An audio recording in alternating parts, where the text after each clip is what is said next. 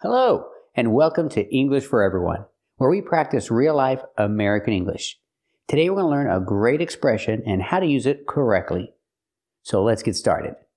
Today we're learning this expression, set foot in. And we see that we have foot without the foot or a foot or my foot or your foot. We cannot say set your foot in or set the foot in or set a foot in. There's no modifier. It's just set foot in.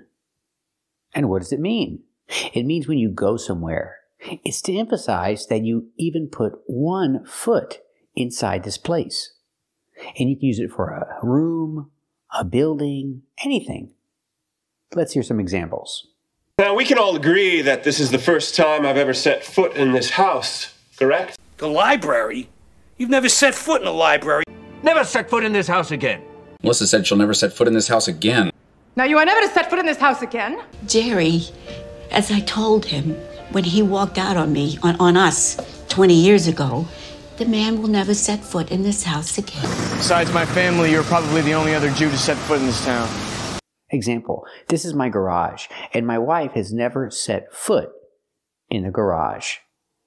I want to emphasize that she has never gone there. She has never been there. She has not even put one foot inside this place.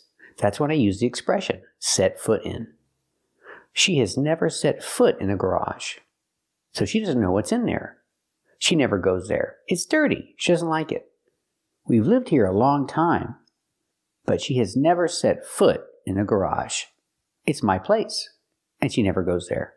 Ever. That's when I use the expression. Let's practice. Has she ever set foot in a garage? That's right. She has never set foot in a garage. Not even for 1 second. Not even 1 foot. You're emphasizing that fact. That's why we use the expression. Thank you for watching. And if you like this video, subscribe to our channel. And if you want to become a member, click the join button. And we'll see you next time.